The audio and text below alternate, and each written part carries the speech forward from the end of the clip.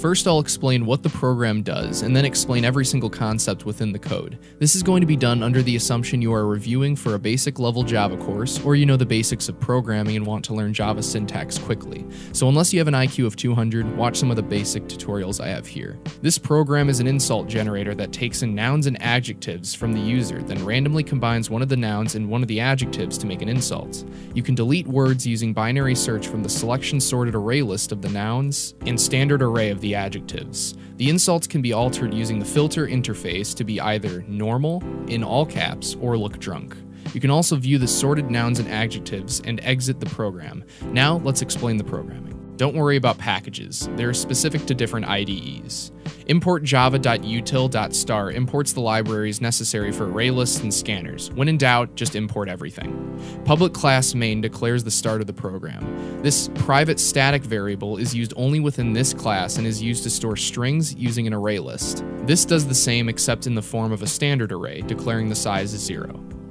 Public static void main begins the main method of the class. Scanners allow for user input using scan as the variable. Booleans store either a binary true or false statement. In this case, the user has not tried to exit, making it false. This creates a string variable to tell the program which filter to use for the insult, defaulting at normal. These three are declarations of the three filters we will use. I'll go through the drunk one as it is the most complicated, and just know the other two work the same but easier. First, the class extends filter, meaning it inherits properties and methods from it. In this case, all filters will have a method telling the user which filter is implemented, and will have an insult method, so it's more efficient to have each filter inherit from a centralized class. So here's a bit about the filter class. We have a private string for the message that says which filter is implemented, and two private final strings. When a variable is final, that means it cannot be changed in the program. This is to help others understand your code and not make the mistake of changing the variable. Public filter has two different constructors. This is called method overloading. Because the normal filter technically has no filter, there is no need for the filter to send any word that references it. So all that needs to be said is filter off, rather than normal filter has been implemented. Public void message just prints out what filter has been implemented, and public string insult returns the insult created by using replace all to change noun into the noun that was sent and adj to the adjective that was sent. There's also an if statement to determine if the adjective starts with a vowel, then instead of saying you are a, it says you are an. The drunk filter also says that it implements filter properties. This is an interface, which is there to define exactly what the subclass needs to have. All it needs is to have the full insult statement returned so that the main class can print it for the user. Now back to the drunk filter. First, for the method header, it calls for the inherited class using super and sends the string drunk, therefore making the message drunk filter has been implemented. For the statement, it first extracts the default insult by defining string insult with the wording taken from the inherited class using the noun and adjective sent from the main class. Now for some fun with strings. First, it replaces all L's with R's and removes all spaces. Then a new string ints is defined by the second to last two letters from insult made to uppercase that is then concatenated together back to insult. Now a simple 2x2 multi-dimensional array is created. Using a nested for loop, insult is placed into the multi-dimensional array in fourths. This is done by taking a substring from insult and putting that fourth first into 0, 0, then next fourth into 0, 1, then 1, 0, then 1, 1, using some difficult math. It is then returned, whereas the third and fourth are swapped. Also, is added at the end for extra drunkenness. After each filter is initiated, we have a do-while statement that will continue to loop while exit is false. Every time it loops, it prints this. This is done by a series of \n's that create a new line and \t's that create a new tab. It's also on two lines for legibility.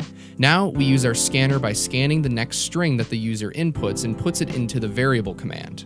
Then we have a try-catch statement, which is not required for basic Java, but it's very handy. Basically, if there's an error in the code, like if someone inputs less than 4 characters causing an error when trying to create a substring, the process is caught at the bottom and stored into exception E and executes this. It prints that command doesn't exist, then prints a stack trace of the error so the user can see where the program went wrong. I used 2 of these on my AP exam back in high school, and it saved me a few extra lines of code. The start of the if statement takes the first 4 characters and puts it into a string and checks if it's equal to exit, ignoring the case.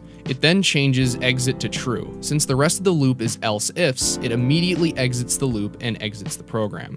The next one checks to see if the user input insult, which would take it through some nested if statements, each checking which filter is on and defaulting at the end with a simple else under the assumption it's normal. With whatever filter, the program prints a statement created by the subclass by sending over a random noun and adjective within the arrays. Math.random creates a random double decimal value between 0 and 1.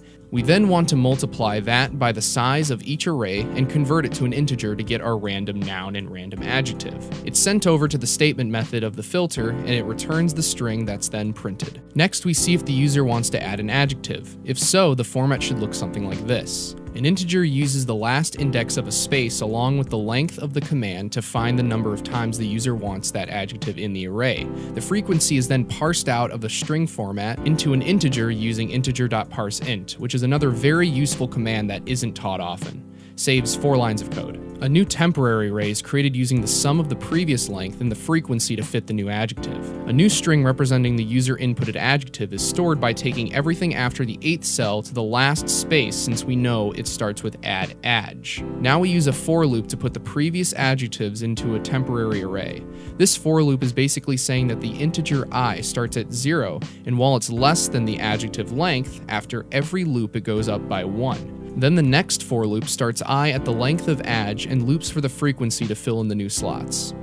We will now have to use a sort to keep the array organized. For simplicity, the program uses a selection sort for both the adjective array and noun array list. It may be useful to learn the merge sort for long-run efficiency, but a selection sort is all you'll need to know for now. We'll use 3 adjectives as an example while running through the sort. The for loop will loop the length of the new array minus 1, since by that time there will be only 1 slot left to deal with, making it already organized. We create an int to represent which string has the highest lexicography using its Unicode integer, in other words, representing the adjective at the top of an alphabetical list.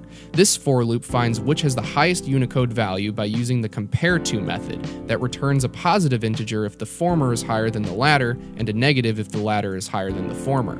If the latter is higher, then the max changes to that value. So in this case, crappy is compared with awful, and since the latter is higher, the max is now indexed with the latter's value. Now awful is compared to big, and since the former is larger, nothing changes. The loop finishes and now cell I is traded with whatever the max is. The new adjective is put into a new variable. That adjective's former spot is replaced with the adjective in cell I, which is 0, then cell I is given the new higher adjective. The process begins again, except with the max starting at 1 instead of 0, since 0 is now lexicographically correct. Using the same process, crappy and big are swapped, and finally the temp array is copied into the adj array. Next, for adding a noun, instead of having a big chunk of code in our main method, let's outsource it to a static method. In this case, we're sending over the noun and the parsed integer to noun add, whose parameters are a string for the noun and an int for the frequency. This static method is private, meaning it can only be accessed within this class, and it's a void, meaning it does not return anything. Array lists make doing a selection sort much easier, and it can be done more simply. First, you don't have to make a temporary array, and instead simply use the void command, add, and put it at the end of the list. And that's done for the frequency of how many times the user specifies. Next, we do the same select sort as shown before, just using different syntax. Note that it's .size for array lists, and then at the end, instead of swapping strings, we just shove the noun with the highest Unicode value to the front by adding it to cell I, then removing its previous position. There's also a command that shows the adjectives. That just has a simple for loop and prints the adjectives in the array. Then show noun, which has a modified for loop. That means that it will loop for the length of the noun, with I representing the string in the index starting at 0. It's just for efficiency. Now for the last 2 big concepts, which are binary search and recursion. When a user wants to delete an adjective, the user just types which one and how many times. This requires a static method in order for recursion to happen, so the marked adj and the frequency are sent over along with 0 to represent the minimum index of where the adj could be, and the length to represent the max index of where it could be.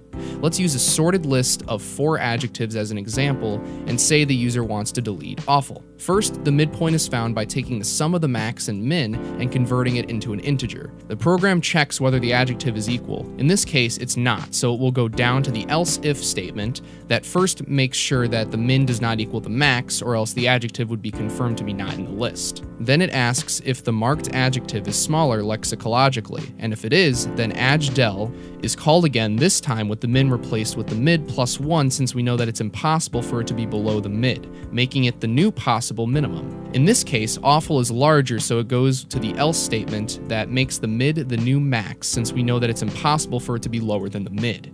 The mid is calculated again, and this time it does in fact equal the marked adj. Since this is a simple array, a temporary array with 1 less than the formal length is created. To remake the array, the program has to put all the adjectives except the marked one into it. It's done through a for loop that enters information based on whether it's reached that index of the adjective to be deleted. Since the midpoint is 0 and I starts at 0, skip is immediately made true. All this does is change the entry to be made 1 index lower in the temporary array to adjust for the missing cell.